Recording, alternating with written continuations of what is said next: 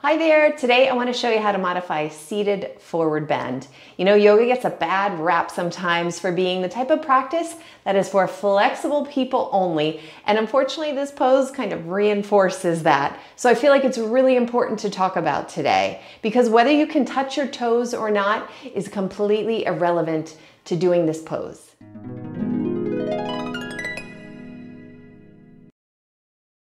I can't tell you how many times I've heard from someone, I'm not good at yoga, or I can't do yoga, I'm really inflexible. And you know what?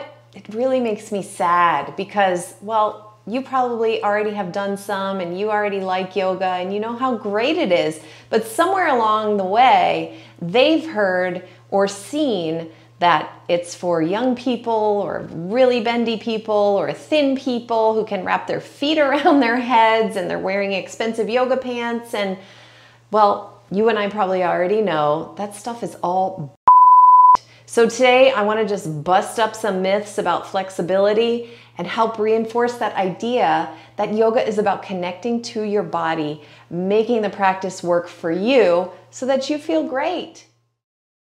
So first things first, whenever we modify a pose, we want to ask ourselves, why am I doing this? What's the point? And how does this help me out in real life? And while this pose looks like a stretch my tight hamstrings pose, the main action is actually learning how to tilt your pelvis so you can extend your spine over your legs. So this is about keeping your hips and your lower back nice and strong.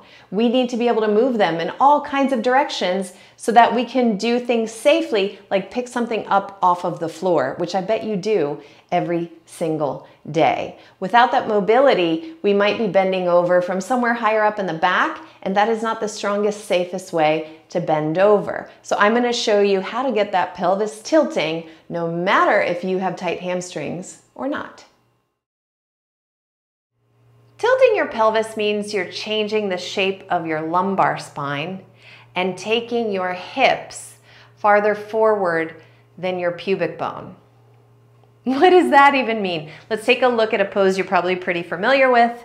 We're starting in table. You've probably done cat and cow before.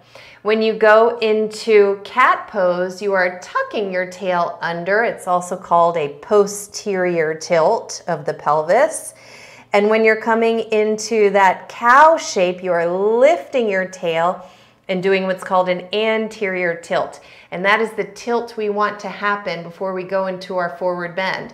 I think of this as happy dog as opposed to sad dog with the tail tucked under. So when you come to sitting on the ground and sending your legs out in front of you, if you feel like you are falling backwards into that sad dog tucked position, then what you want to do is give yourself a little slack in the hamstrings. Tight hamstrings will put you into sad dog position. Hamstrings with a little bit of slack by just bending your knees should give you a little more availability to tilt that pelvis. From here, you keep your knees slightly lifted. You don't need any props, and you can reach your spine a little bit forward.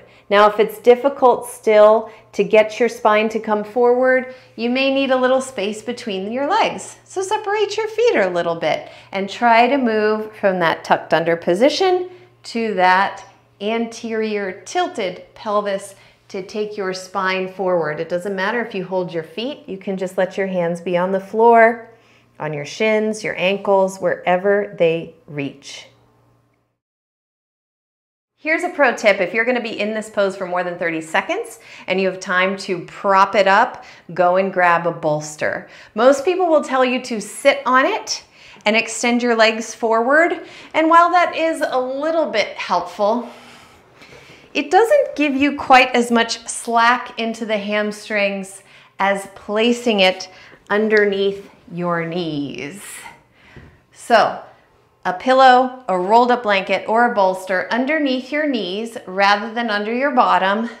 Lift on up, extend your spine, try and get that tilt in your pelvis. And then, extend forward and hold your bend. So that is how you modify seated forward bend, or paschimottanasana. So fun to say. Thanks for listening. I hope this was helpful, and I will see you in the next How to Modify Video for Women Over 40.